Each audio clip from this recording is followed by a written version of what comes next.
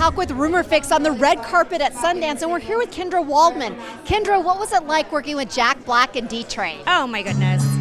I'm speechless, honestly, but because I have to say something, he was one of the funniest, most down-to-earth actors I've ever worked with. And he had a soul patch on, and he kept coming up to me going, "Is it okay? Is it okay? Push it out." And so then he'd tear it off just to be funny, and he was hysterical. I mean, he's funny on camera, but off camera he was just as funny. It was a blast. What drew you to that role? Well, just to work with him. And Jeffrey Tambor was in it as well. He was in all my scenes. He's one of the most incredible actors of, currently he just won a Golden Globe, so it was spectacular. It was one of the best sets I've ever worked on. What else can we look forward to with you in 2015?